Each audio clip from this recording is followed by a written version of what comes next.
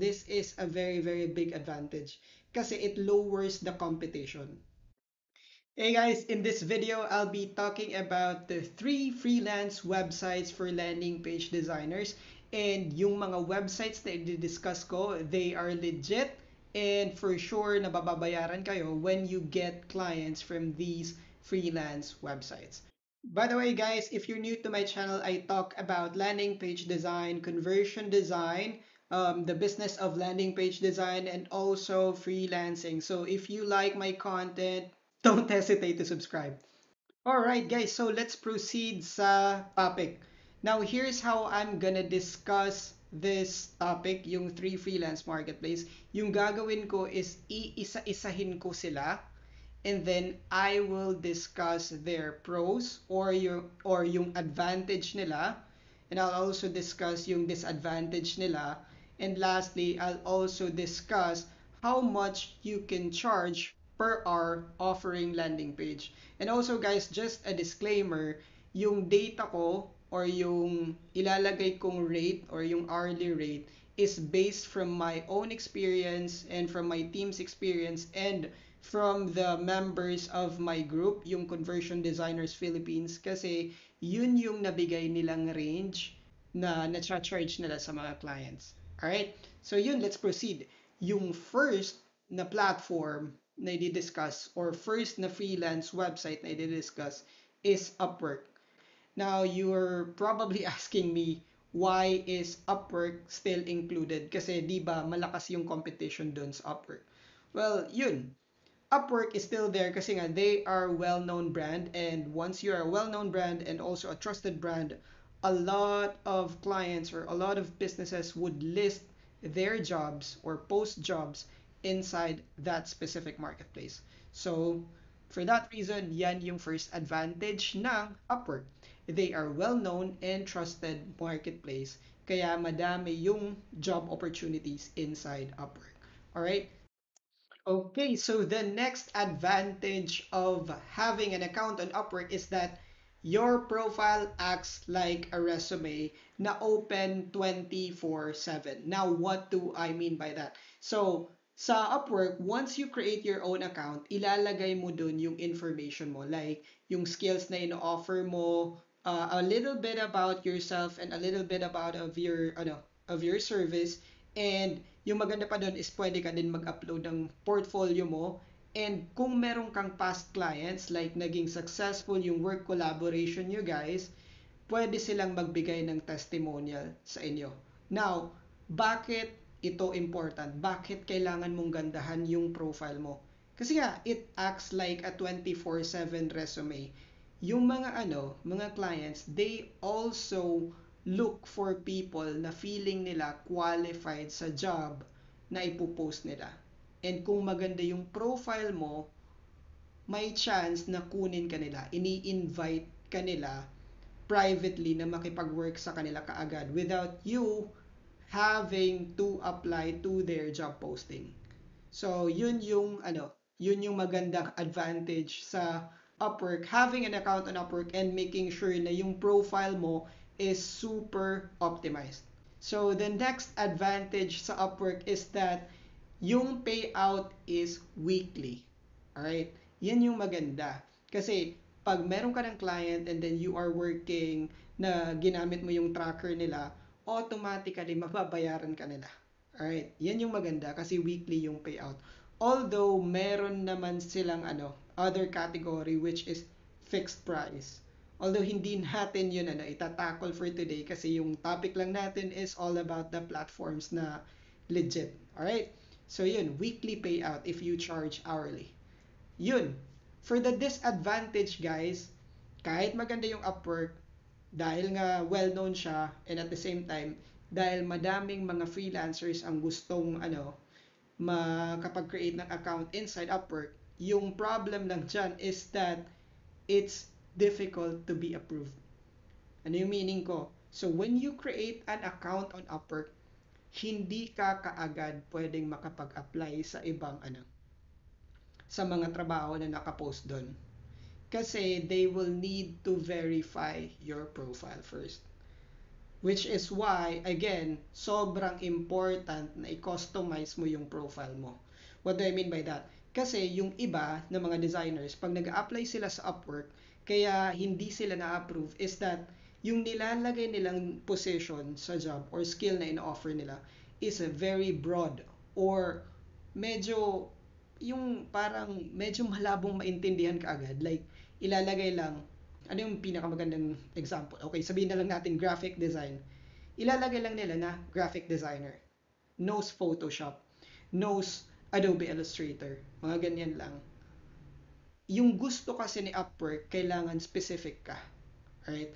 How can you become specific kung nag-offer ka ng graphic design? So, this is a great example. Yung gagawin mo lang is, sabihin natin, focus ka sa pag-design ng graphics for YouTube thumbnails. Ilagay mo lang na YouTube thumbnail graphic designer. So, yun, mas naging specific ka na. Right? So, yun yung technique para mas mabilis kang ma-approve sa Upwork.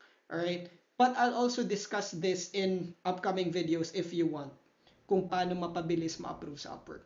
Right? So, the next disadvantage sa Upwork is that para makapag-apply ka ng trabaho doon, required kang bumili ng connects. Okay? So, yung connects is parang yun nga, para siyang pamasahe para ka makapag-apply sa trabaho. So, you can, yung pagkakaalam ko kasi yung ginagawa ko is monthly yung subscription ko kahit hindi na ako kumukuha ng clients Upwork because I'm getting clients directly. Yung nangyayari is that I always pay $15 or 750 pesos a month para magkaroon ng connects.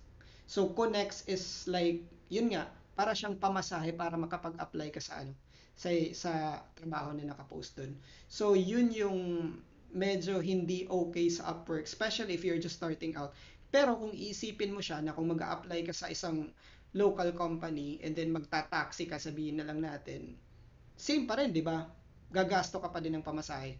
So yun, you can think of it as like pamasahe na mag-a-apply. The good thing about that is, yun nga, hindi ka naalis ng bahay, pwede ka mag-apply like in just 1 hour, pwede kang mag-apply ng 3 trabaho. So yun. Anyways, so the next disadvantage pala sa Upwork is that they also get 20% cut or fee sa na-earn mo. So, kunyari, example lang to guys ha. Kunyari, yung payout ko ngayong week is $100. Right? Naka-earn ako ng $100. 20% of that or $20 of that $100 ibabayad natin sa Upwork because that's how they charge us para makakuha tayo ng trabaho. So yun. Pero once you earn $500, yung mangyayari is that they will just get 10% fee. Alright? So, eto na yung tanong nyo. How much can you charge for a landing page design service inside Upwork or for clients na nasa Upwork? And I'll answer that in two ways. Alright? Now, if you are a landing page designer na yung focus mo is aesthetics, now what do I mean by aesthetics? Yung focus ka paano mapapaganda yung isang landing page. Like yung graphics lang niya, yung interaction, like yung mga animation and ganyan-ganyan. You can charge $10 to $30 per hour. Yan yung range na nakuha ko from the members of Conversion Designers Philippines. Right?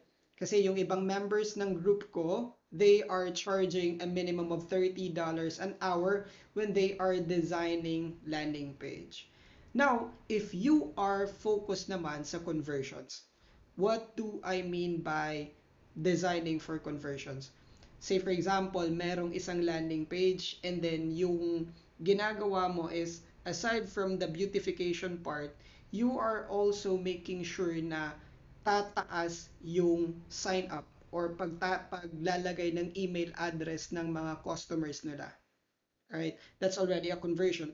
You can charge a minimum of $45 an hour and above. Alright, so yung pinaka malaki kong nakuha as a landing page designer na focus sa conversion is that I was able to charge I guess mga $130 an hour inside Upwork. That's just based on my experience. So the next platform is called FreeUp. Now, if you are a designer who wants to work with clients na involves e-commerce or they are selling products online like Amazon sellers, FreeUp is a very good platform for you. Now, punta tayo sa first advantage niya. Unlike Upwork, sa free up, you don't have to buy connects when you apply to jobs. In short, libre lang siya as compared to Upwork na kailangan mong bumili ng connects or mag-subscribe sa monthly subscription nila para makapag-apply ka ng trabaho. Sa free up, walang ganun. So, yun. The next advantage din sa free up is no fee. Alright? Sa Upwork, sabihin natin, like yung example ko kanina, na if you earn $100, si Upwork kakaltas sa'yo ng 20%, so $80 na lang yung sa'yo, tapos yung $20 nasa kanila. Sa free up walang ganun. So, if you earn $100, $100 yung ma-earn mo kasi si client yung nagbabayad sa fee. Okay? So, yun yung maganda sa sa free up. Now, the next advantage is similar to Upwork, weekly payout. Yun yung maganda sa kanya. Weekly payout din siya, like Upwork. And the last advantage of free up is that most clients wants to work with you long term. Sa Upwork kasi, most of the landing page design jobs dun, parang one time lang siya. Sa free up guys, yung pinakamaganda dun is that when you work with a client tapos gumawa ka ng landing page, sunod-sunod yung project nila. Kasi most of the clients on free up are somewhat big, have big budgets as compared to Upwork. Pero I'm not saying na walang clients sa Upwork na hindi big budget. Kumbaga, sa sobrang dami ng clients doon, kaya hindi mo din alam kung sino yung may budget versus sa konti lang yung budget. Sa free up guys, most of the clients there have high budget. Alright. So yun, punta tayo sa disadvantage sa free up.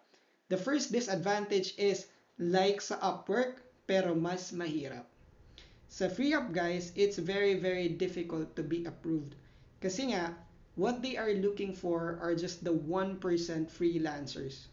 Tapos, yung mahirap pa dun is that, yun nga, hindi naman manual yung verification nila, pero yun, you'll have to take their parang entrance exam and then after that, meron pang interview, then yun, dun ka palang makakagawa ng account inside free up. Pero yun, medyo mahirap talaga yung screening nila. Yan yung first disadvantage ng free up. So the next disadvantage, again, strict selection of freelancers that can bid to a project. So hindi siya tulad sa Upwork na sabihin natin graphic designer ka, tas gusto mong mag-apply sa iba't ibang trabaho, like okay lang yun. Kahit hindi mo naman parang expertise. Like sabihin natin, yung focus mo is YouTube thumbnail and then biglang may post ng Facebook ad. Graphics sa Upwork, pwede ka mag-apply sa Facebook ad. Sa free up, hindi ganyan. Kung sabihin mong YouTube thumbnail ka, YouTube thumbnail lang yung pwede mong ma-applyan. Kumbaga, super strict din kasi minamatch talaga nila yung client nila to a very good freelancer. Kaya medyo strict din. Yun yung disadvantage sa free up.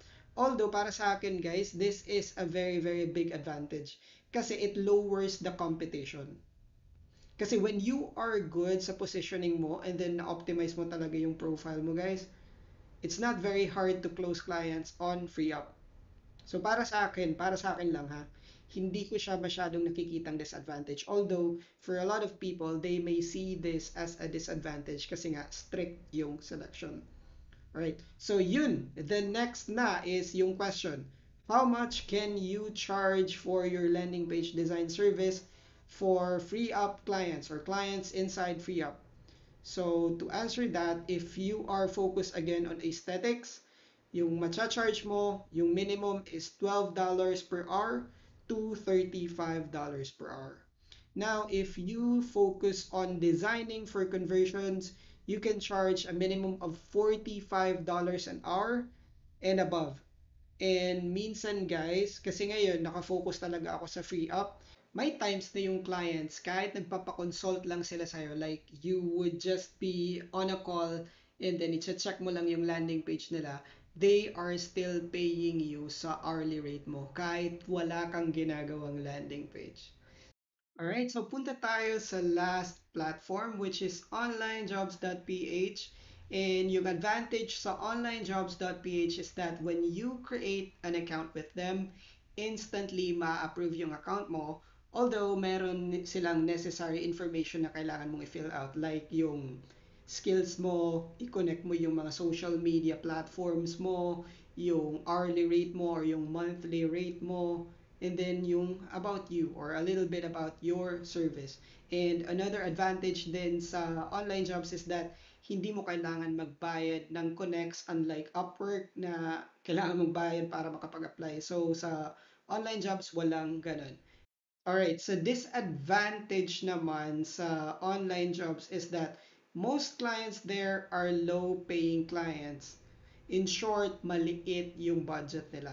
And the next disadvantage is that clients controls the schedule of the payment. Hindi tulad sa Upwork and then free up na weekly yung payment. Sabihin natin gusto nila na 15th, 30th yung bayad. Meron iba na every 30th lang yung bayad. So yun guys, you're probably asking what would be the best platform for you. Now, for me lang guys, I'd probably create an account on Upwork, FreeUp, and on online jobs. Bakit? Kasi yung goal natin is to make it easier for clients to find us. So parang raffle lang yan. The more platforms you have, the more chances of getting clients. But kung mag-a-apply na ako ng trabaho, I'll just focus on one platform para mas maging expert ako doon and para mas maging familiar ako sa platform na yun. Now, I hope you find this video valuable. And if you find this video valuable, kindly comment your one takeaway you got from this video. Like, ano ba yung platform na focusan mo? And also, if you have any ideas or topics na gusto mong i-cover ko in the next video, please comment down below as well. Again, guys, thank you so much for watching and see you in the next video. And by the way, guys, don't forget to subscribe to this channel. Bye, guys!